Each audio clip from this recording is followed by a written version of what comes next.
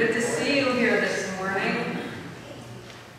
As I have quoted Dr. Stephen Keavy in the past, whether you're black or white, rich or poor, gay or straight, Republican or Democrat, trans or cis or something somewhere in between, we are glad you're here.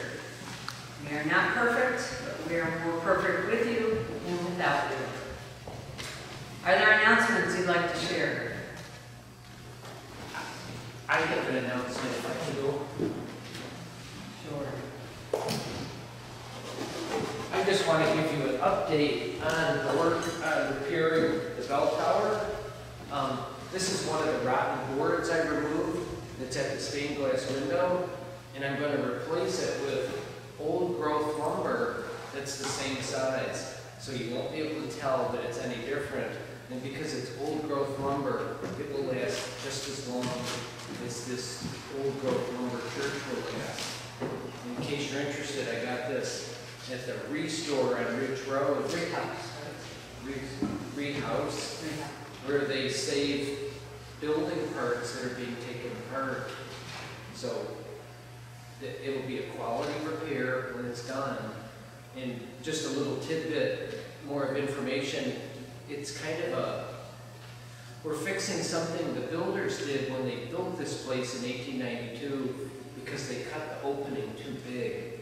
And the trim boards that they put on went exactly up to the edge of where they cut it. So it was kind of a leak made to happen in 1892.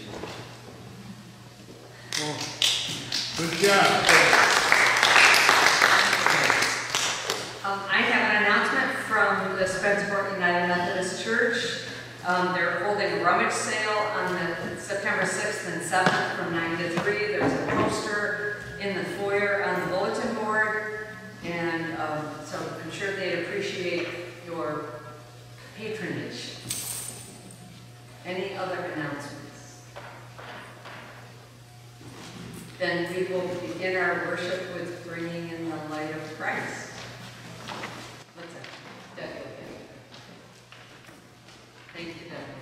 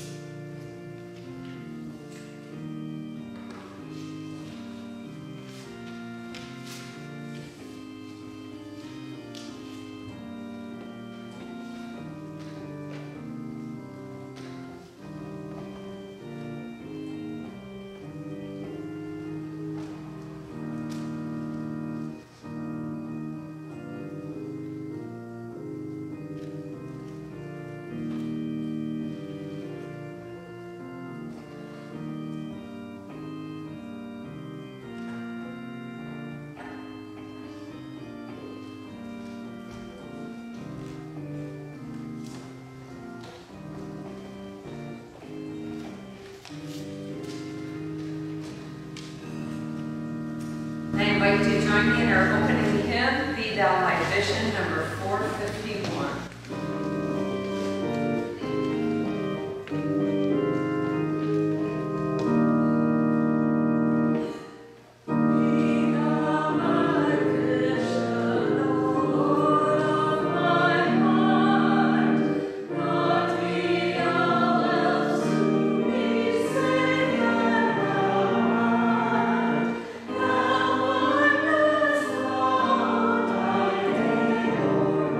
My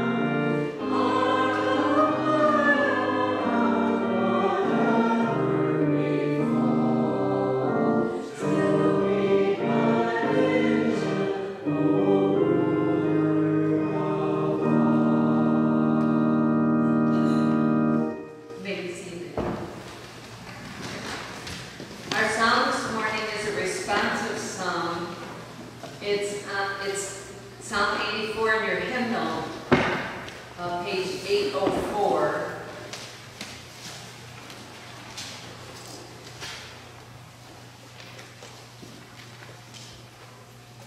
And we'll let Alexandra teach us the response that's at the bottom of the page. All right, so I have something different. We're doing 84, right?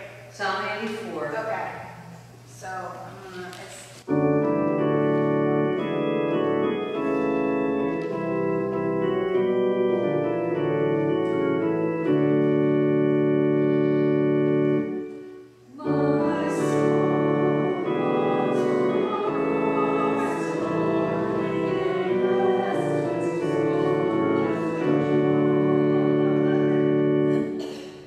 How lovely is your dwelling place, O Lord of hosts.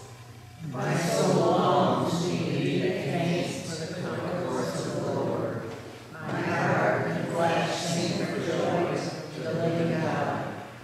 O Lord of hosts, my ruler and my God, at your altars even the sparrow finds a home, and the swallow a nest for herself, where she may lay her young. Blessed are those who dwell in your house, ever sing your praise.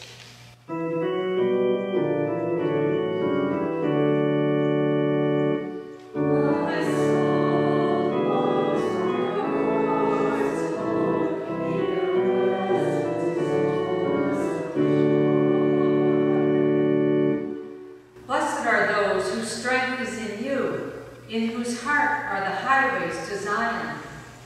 As they go through the valley of tears, they make it a place of strength. The early rain also covers it with pools. They go from strength to strength.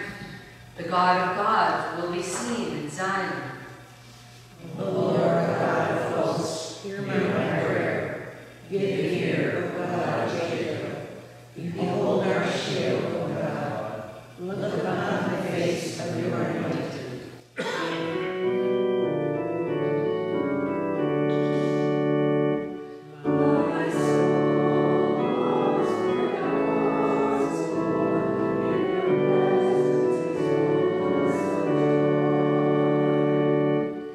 For a day in your courts is better than 1,000 elsewhere.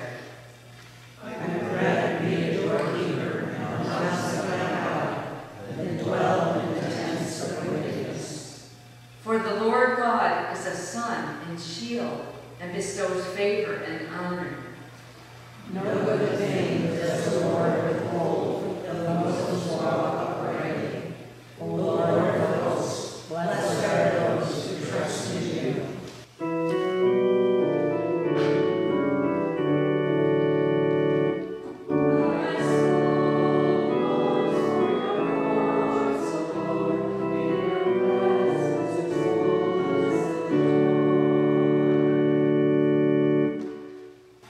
I invite you at this time to join me in our call to worship that's printed in your bulletin.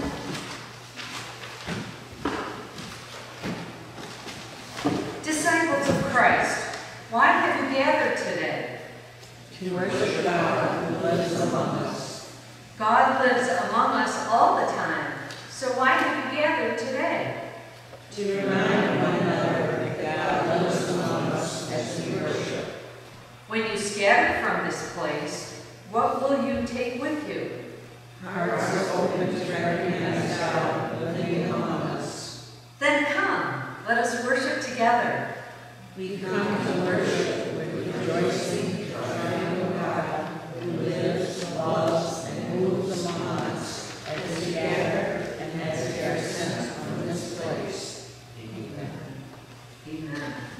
And our praise song is Great is the Lord from the Faith We Sing hymnal number 2022.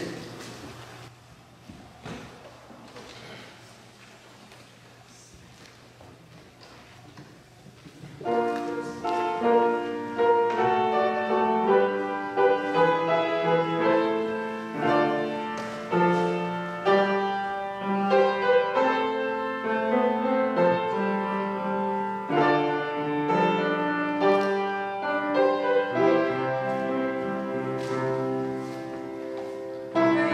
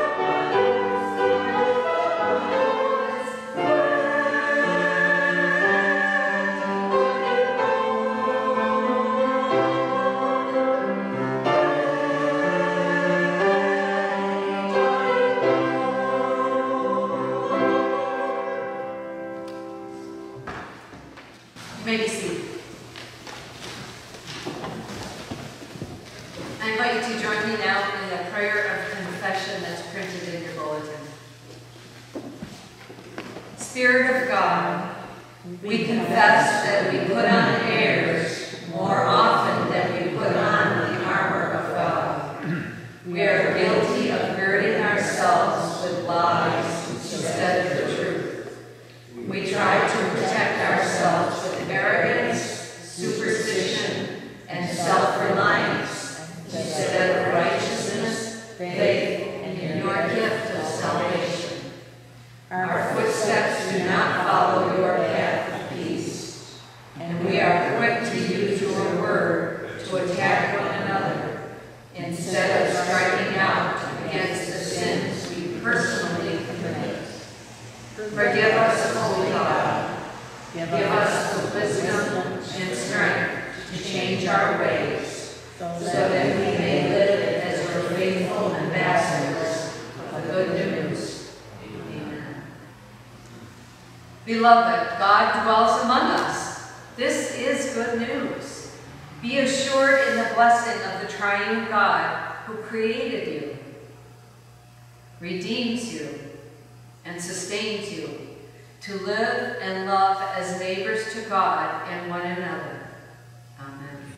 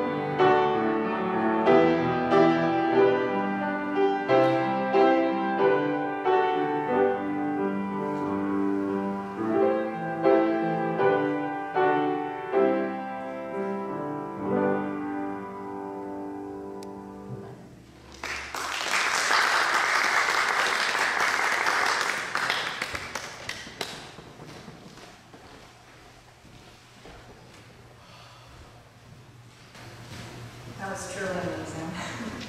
Thank you. Thank you for sharing with us each week. It's just a blessing.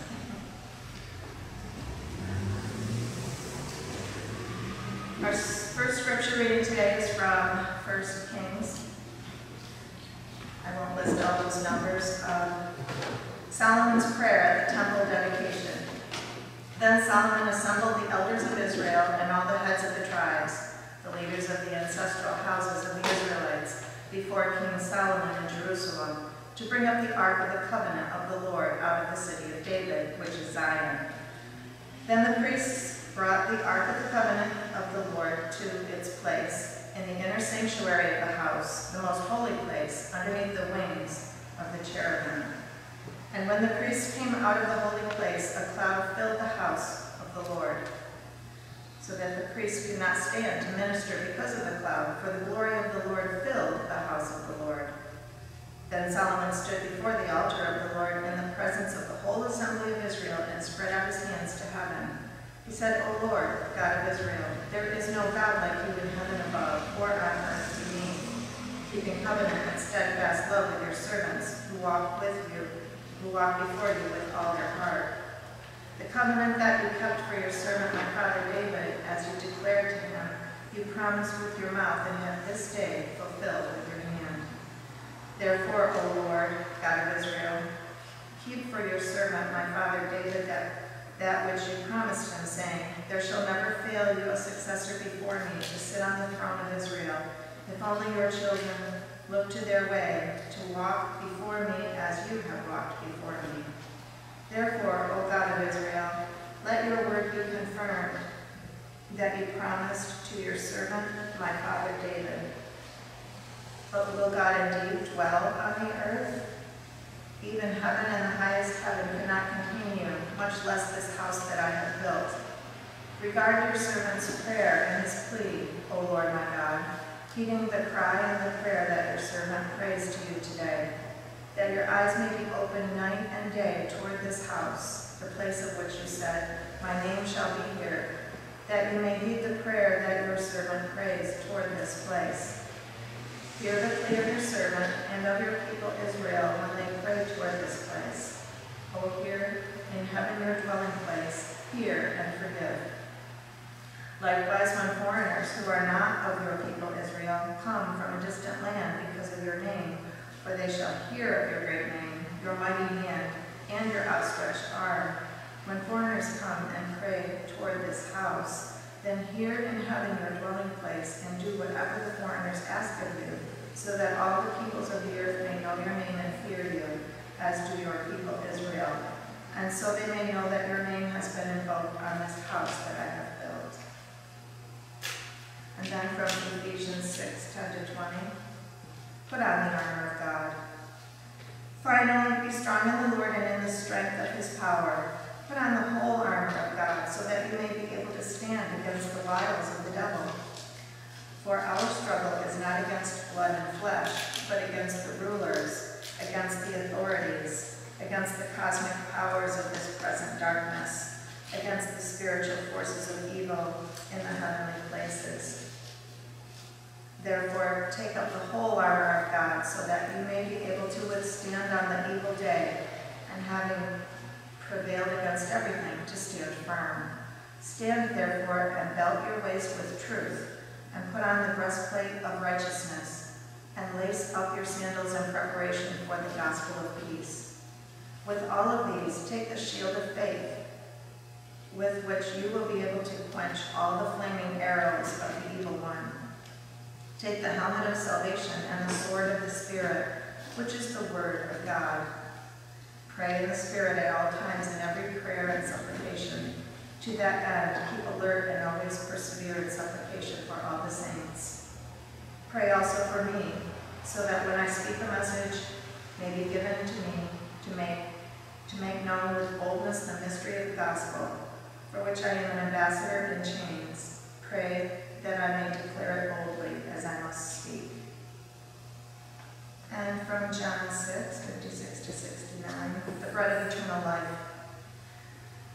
Those who eat my flesh and drink my blood abide in me and I in them. Just as the living Father sent me and I live because of the Father, so whoever eats me will live because of me. This is the bread that came down from heaven, not like that which the ancestors ate and they died, but the one who eats this bread will live forever. He said these things while he was teaching in the synagogue at Capernaum. When many of his disciples heard it, they said, "This teaching is difficult. Who can accept it?" But Jesus, being aware that his disciples were complaining about it, said to them, "Does this offend you? Then what if you were to see the Son of Man ascending to where he was before? It is the Spirit that gives life. The flesh is useless. The words that I have spoken to you are spirit and life. But among you there are some who do not believe." For Jesus knew from the beginning who were the ones who did not believe, and who was the one who would betray him. And he said, "For this reason I have told you that no one can come to me unless it is granted by the Father." Because of this, many of his disciples turned back and no longer went about with him.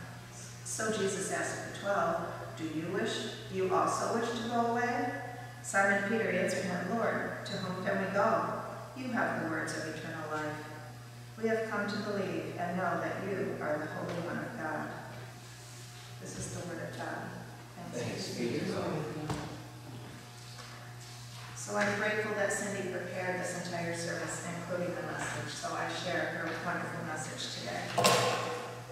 Grateful to be able to. Where do you dwell? When I say the word home, what comes to mind? Do you think of your current living space, where you eat your meals and lay your head at night, or where you raised your family? Do you think of your community, as in Spencerport is my home? Do you think of the house and neighborhood where you grew up? This is more likely if that house is still in the family, but all of them are valid definitions of home and evoke certain feelings and memories. Hopefully, they are positive ones that are pleasant and bring a smile to your heart.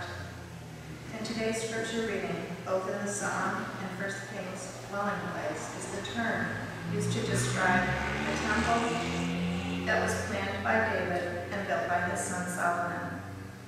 David moved the Ark of the Covenant to Jerusalem, which necessitated the building of a temple. It was meant for the entire people of Israel, so although the building itself was quite small, the courtyard was quite extensive. Whether your home is large or small, though, it is the inhabitants that matter to God. When you are home, in the place where you live now, what changes in your demeanor? Do you notice what changes in your demeanor? Do you notice when you have been away and return home? I always feel a bit of relief. This is my safe space, my shelter. Lately, it's a good place to get out of the rain. I don't have to think about choosing a parking space, sharing a doorway with another shopper, wearing a raincoat or carrying an umbrella, or in a few months, dealing with snowy roads. I don't have to choose a checkout line or study unit pricing on a store shelf to make the best choice. If I have been away for a while, I don't have to ask where the coffee is kept or where I can, I put in coffee. It says fill in the blank, so.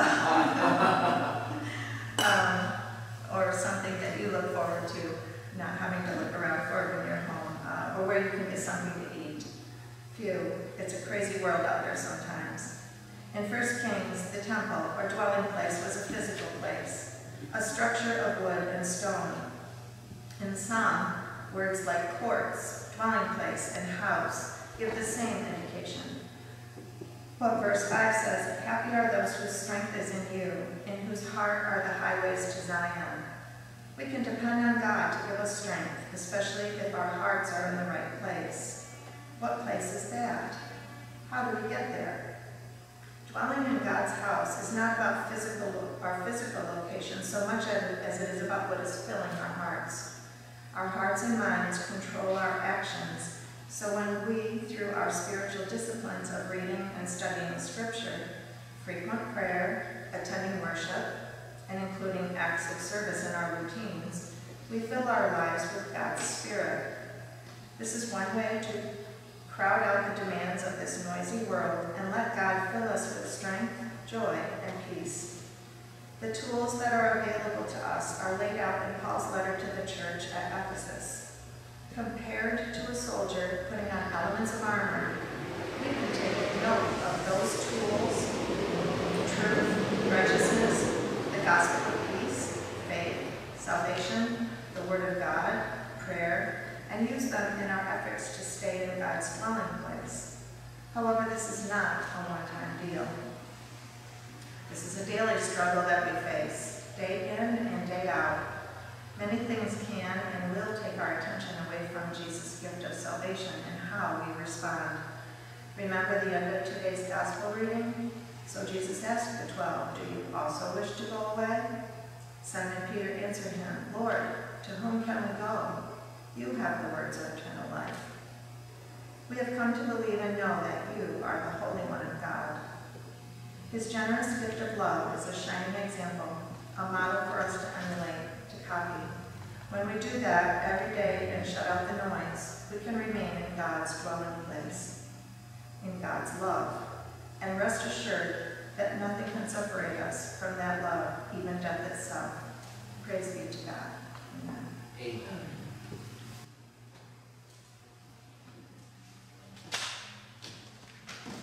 And now we will sing together from hymnal number I know whom I have believed.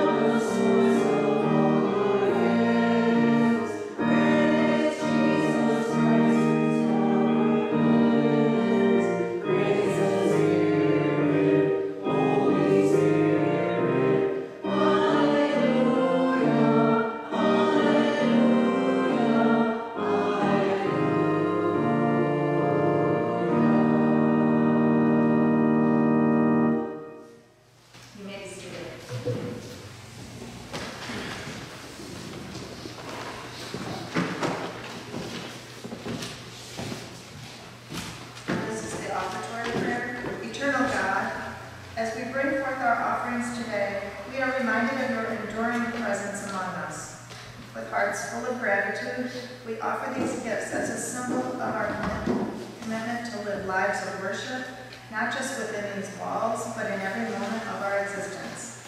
May our actions, our words, and and our very lives be a testament to your glory, shining forth your love and grace to all we encounter. Amen. Amen.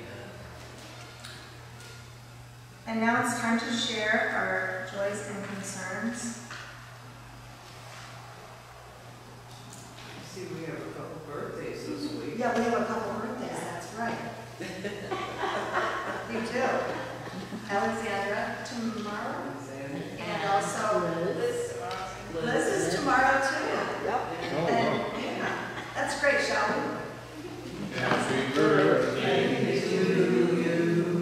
Happy birthday to you. Happy birthday, dear Alexandra. Happy birthday to you. I hope you have a wonderful day. Thank you. All right.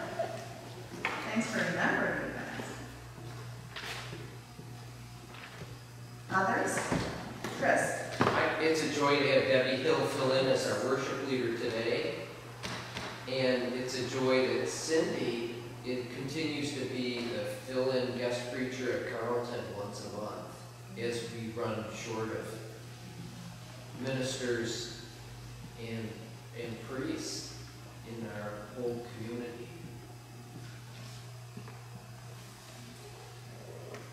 Indeed. Yes, Alexandra. Today's my parents' 51st anniversary. Unfortunately, my dad's still in the hospital, so prayers are definitely still needed for them. Hopefully, he's supposed to be coming home this week, but who knows? And my aunt's probably traveling up from Tennessee on Thursday, so safe travels for her. And my sister's probably coming down from Toronto. We'll see. So, just needs to get stronger and not so much pain. So.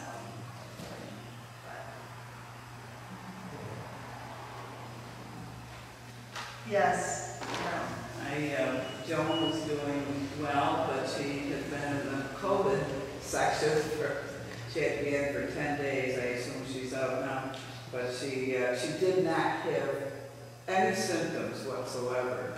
But her roommate had gotten COVID and was taken away for 10 days, and she came back that day and Joan tested positive for COVID. So we had to take her out. So she's been supposed to come up to see me for 2 weeks, but of course that didn't happen. And I have an infection between my two toes, which are one look just like this, and you can't hardly pry them apart. But doctor thought it was corns, but I don't know for sure just what it was. But I've seen him for 3 weeks in a row, but he is letting me go for 2 weeks this time. So, and yeah, I've done antibiotics for 10 days with it. Looking better. He just said, make sure you call if anything looks different. So. I left Daily my note. No, I have my note. Good. I had a few things to share too as a joy and a concern. So I spoke with Susie recently, Susie Boyerman, and Heidi is in the high school musical, the November 7th to 10th Shop of Horrors, and she has a good part.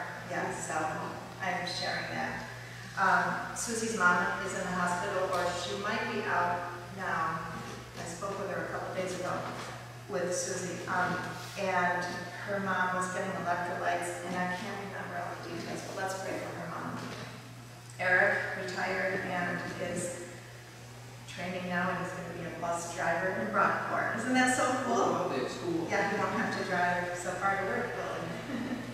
And I want to be saying thank you for the traveling mercies that I've had. I have been away for 3 weeks, and it's just been a wonderful time to celebrate with. The 11th was an anniversary party for the couple that was their flower girl, and that was up north. And then the 18th was Maryland, a bridal shower with one of Aaron's friends, so I got to see lots of people, including Aaron. And then the 4th was with Hanson's on a cruise, so just had a really blessed week, month so far. But I'm glad to be here. It seemed like a week, right? Yeah, so I'm really grateful that Cindy prepared everything because I didn't have a chance to, I wouldn't have had a chance this week. she did a great job. I'm so grateful for this. What else? Traveling mercies for Erin on Tuesday, a week from tomorrow, and she comes home for a week, so that'll be nice. Anything else that we should be praying for, Amy? Prayers for our friends Kathy and Mike Bartnick in Rockport. Kathy fell, is in the hospital, recovering, and they've noticed some memory issues, so it's kind of tough on the family. Prayers for Bob, of course. He calls periodically, and I believe he said the healing process is going well. Also, prayers for Marty. He seems to continue to be doing well. I'll be seeing him this afternoon. Gratitude to Chris for all that he does, and stay safe, Chris, because that's a lot of hard work and great work you're doing, so we appreciate that. Prayers for our church. Prayers for the DS, Suzanne, whose leave was extended from August 15th to September 2nd, so it's going to be another couple of weeks before we hear from her, I guess, as to who she might have for us and how often. Just tough, isn't it? Yeah. But we're sure on. Anything else before we go to the Lord in prayer? The world situation, Amen. Yeah, right? something else going on this morning again, that was in the stuff. Amen. Every day, yeah. Really bad. Okay, let us pray.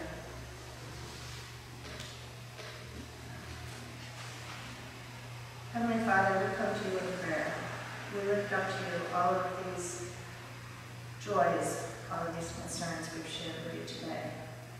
We lift up to you those we still hold within our hearts. You know our needs. You provide for us. You watch over us. We just need to turn to you. We need to arm ourselves with all that you equip us with to go out into the world and deal with everything that we have to deal with. Help us be strong. Help us be strong for others. Holy One of mystery and power, there is no God like you, in heaven above or on earth below, keeping covenant and steadfast love with all who walk before you, with pure and upright hearts. Fill our lives with your glory as you filled the temple with cloud when Solomon first brought the ark into your holy dwelling place. Give us the strength and the power to withstand the forces of evil that work in our lives and in our world.